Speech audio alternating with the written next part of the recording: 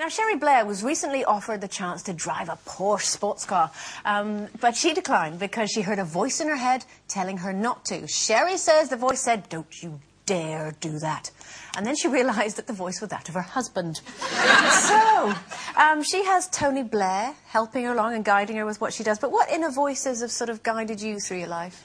Well, sadly, they didn't always... should have been there when they were supposed to be there. I mean, I think I've got my own inner voices, which have been moulded, obviously, by our background, our parents and things. But when I was younger, I knew exactly what I shouldn't be doing. And as the voice went, "Please don't do that," I just go, "Ha, ha, ha, ha, ha, dare you?" And on I go, you know. Yeah. And I think as you get older, you do listen more and more to your inner self, really, because you learn by your mistakes. And I mean, my parents were brilliant. My friends, I must say, when I was being bad as a young person, I sometimes had that weird thing. Have you ever had that thing where you're actually watching yourself? It's like you stand outside yourself, watching yourself behave badly, and think, why am I doing this?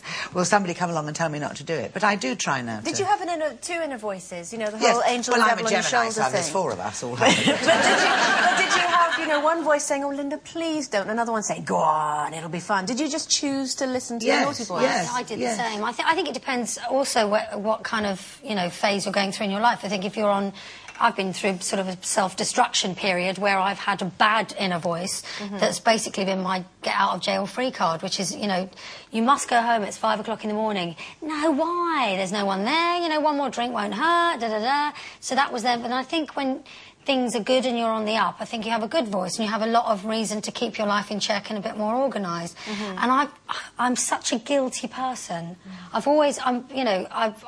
I have guilt for everything, so which, you know, something I have to sort of manage and you know, I'm a bit of a slave to it in my life. But on a positive note, it's the very thing that stops me doing things that might hurt someone or let people down. Do you know what I mean? It's my guilt thinking, "Oh, I can't do that, they won't like me," or "I'm going to be a dreadful person if I do that." So yeah, I do have an inner voice. I have several, actually. I'm a whole cast of inner voices. Yeah, I still I think like you were saying, Lynda, it's how you're brought up, and I still hear my dad in my head saying, "Don't even think about it."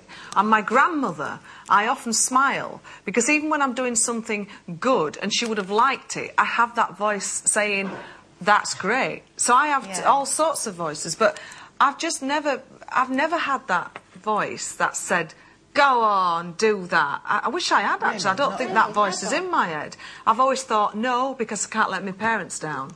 I've always thought, no, I can't do that because that would be disrespectful.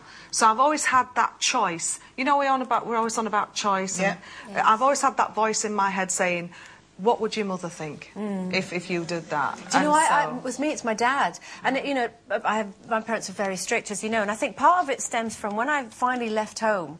You know, my dad, he was really good at DIY and this sort of thing. And I can remember, you know, I moved into my first sort of digs. And, you know, I'm a McLean. You can get these pictures of the McLean tartan and the McLean logo, and also there's a picture of a man standing like this on a rock looking very proud, and he sort of represented the clan McLean. And my dad put, and it was a picture of a man scowling like this, and my dad put it above my bed. And he said, "That's me watching." Whenever you think of doing something that you know you shouldn't, I will be watching it. And it stayed with me ever since. No pressure there, It explains a lot. You can hear actual arguments, can't you, taking place if you do something naughty? You can actually hear several voices. "Can't believe you did that. Well, I didn't mean to do it. Well, what time do you call this then?" When you got, like, you can actually really physically... And also, for me anyway, I can justify, you know, because I get to a certain point in my life, I think, "Well, I haven't done this yet, I haven't done that yet." And then the other voice says, "Yeah, but you're very busy.